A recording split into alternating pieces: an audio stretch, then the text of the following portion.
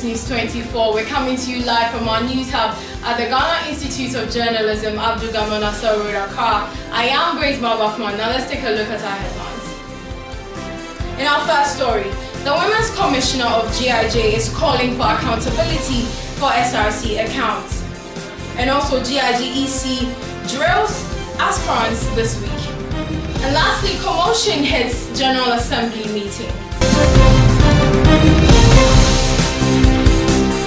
In our first story, GIJ's General Assembly meeting yesterday turned all dramatic after a tussle ensued between Speaker and some members of the House. Campus News 24 is learning that the meeting was over the summoning of the Women's Commissioner to answer questions related to an amount of 5,000 Ghana cedis she received to organize the Women's Week celebration, an amount which is lesser than what GA approved in the last meeting.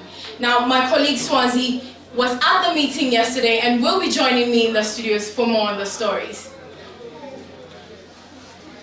Well, hello Swansea. Hello Grace. How are you doing? Thank you. Okay, you were at the meeting yesterday. What more do we know? Okay, so we know that the meeting, as you said, was summoned by the General Assembly, so that the Financial Secretary and the Women's Commissioner, the money that they were expecting that they didn't get, they clarify issues on it, and subsequently as the deliberations went on, Honorable Zakpo Muba was on the floor making a statement, and the Speaker apparently wanted to say something, but he didn't allow the Speaker to do so, and tempest reached, and apparently the Speaker got angry and barged out of the House.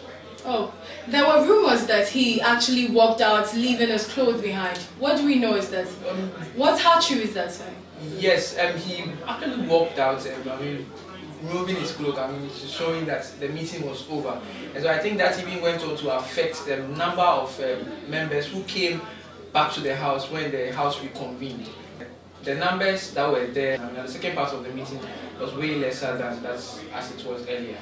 So how did these all end up in? So apparently the General Assembly saw a visitor yesterday who appears to be a former member of the House by name Honorable Iron, and he actually helped make some clarifications. Part of the things he was saying was that there was no need in the first place for the Financial Secretary and the Women's Commissioner to have such an issue, saying that if there was any issue, they should have been able to sit at a meeting amongst themselves, at the executive committee level, and bring everything. So the General Assembly, the Financial Secretary, should have presented a budget that included that of the Women's Commissioner, but that was what came under contention at the very first sitting this semester, which led to the point where the Women's Commissioner had to present her own budget plus expenditure of what they did in the office last. So, in the end, the final resolution was that they both sit down again and look at how the issues really are and come to quote and unquote a compromisation of the issue. Not to forget about the fact that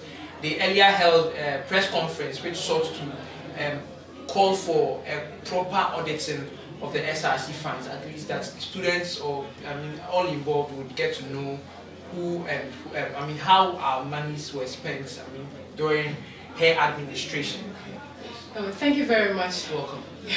Okay, so that was Swansea on the proceedings of the GA meeting. Now let's take a look at some videos from the meeting.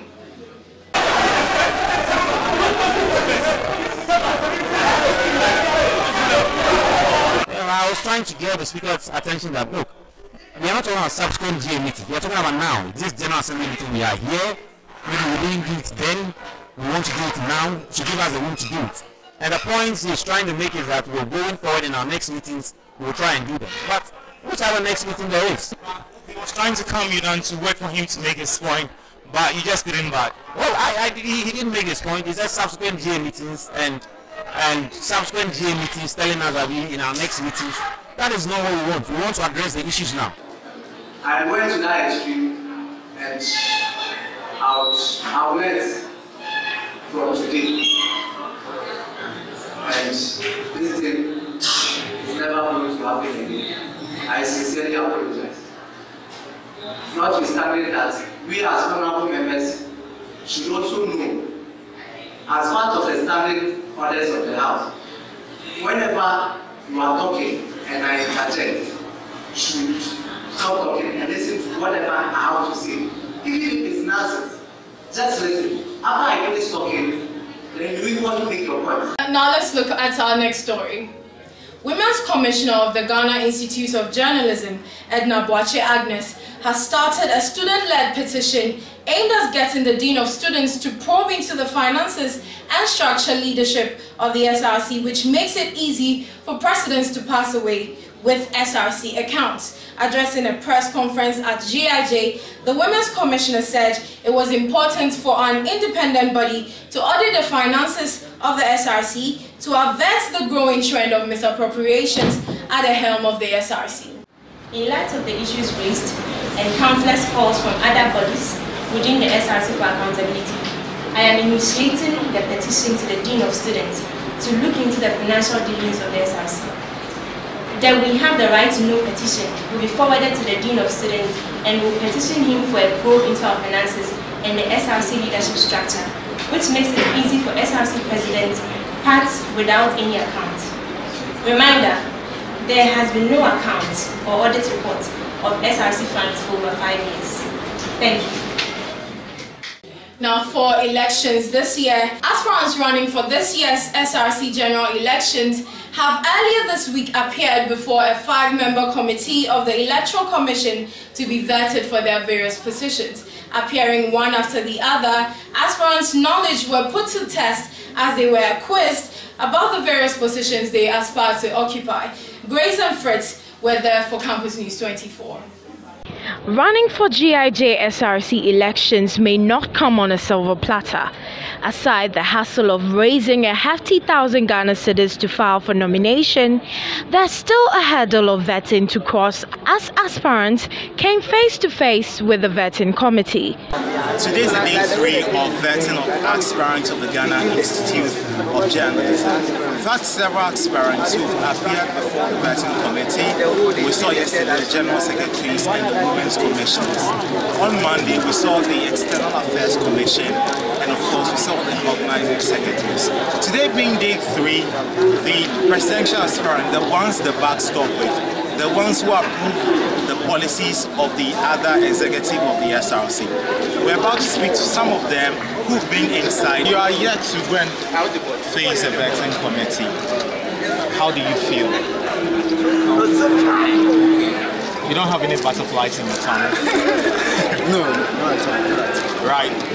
What are your own expectations? I expect that the committee bring out the best in all the candidates, and I expect them to question me the experience I have. And I also expect them to probably scrutinize whatever we policy before to probably refine them. First off, it was quite receptive. I mean, receptive enough in the sense that as long as you're prepared, then whatever comes to you, you know how best to go about it. Then moving forward, there were some hiccups or challenges I encountered. Could you believe I omitted my name? Yes, that came up. I had to write your name. How did that happen? How could you have possibly lost over that? I haven't the slightest idea. You know, in the rush of it all, a lot of factors came to play. What your impressions? So far so good. It was like I expected because when you listen to or you follow closely from 2 days ago, so we all expected that the presidential vetting would be a bit. So yes, I wasn't disappointed at all. Some of the questions, what are some of the questions you were asked? Yeah. Okay, to some extent, some of the questions were fair, and some of them too, I think they are quite unnecessary. But you might not know the question as to which one is necessary and unnecessary lies in the position of the vetting committee. Some students who have been following the vetting had this to say. What do you make of the quality of questions that were being asked? I wasn't impressed about the financial secretary. I was once a business student, in terms of finance, we have a lot of questions that I was expecting from the vetting committee to ask. Especially, you can't be a financial secretary without knowing how to prepare a simple statement account.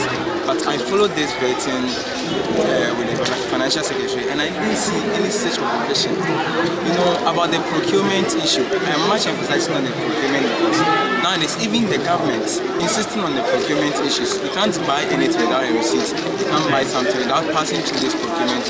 But it seems they are asking this question to the presidential aspirant, of which they have to give this question to the financial secretary. The LSRC or the presidential aspirants can move forward when this financial secretary know how to move about that work. Now, let's think about preparing of accounts.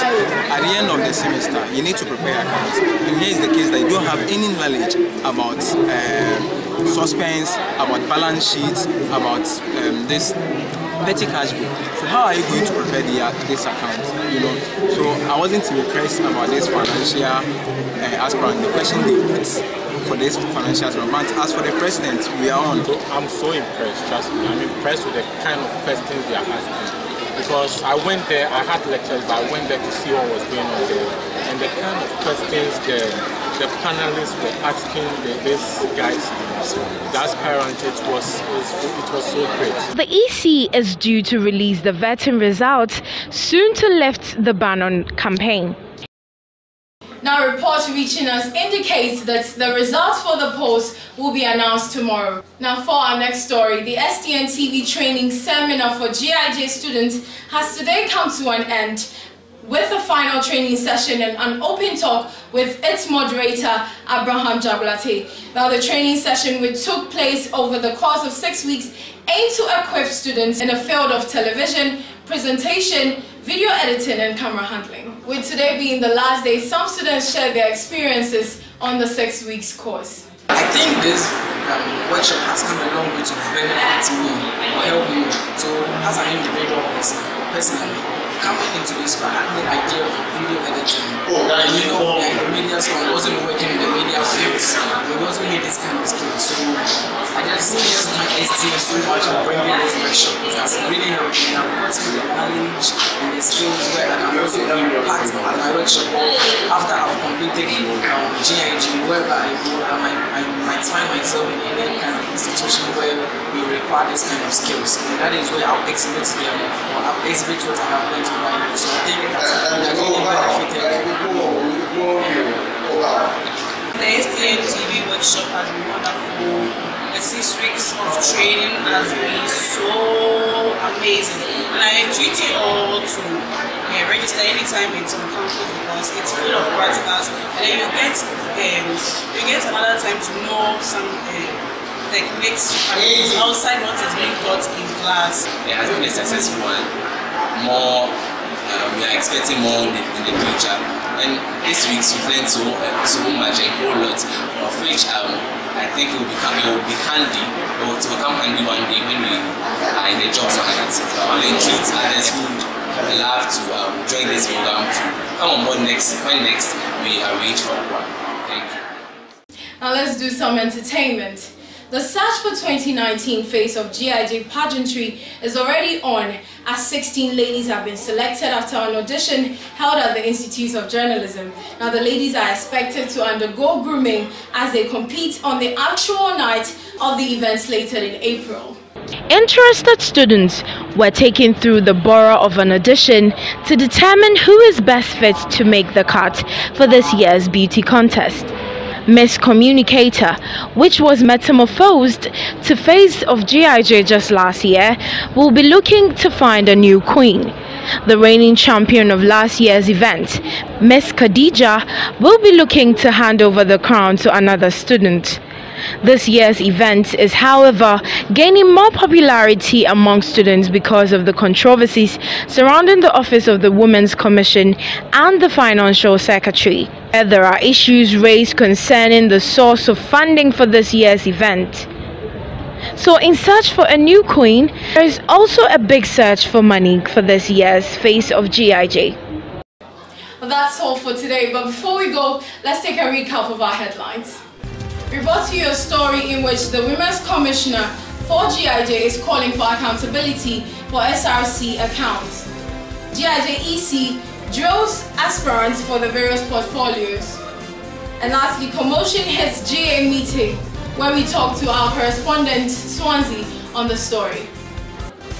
That's all we have for you today. This is Campus News 24. I am Grace Babakman. Have a nice day.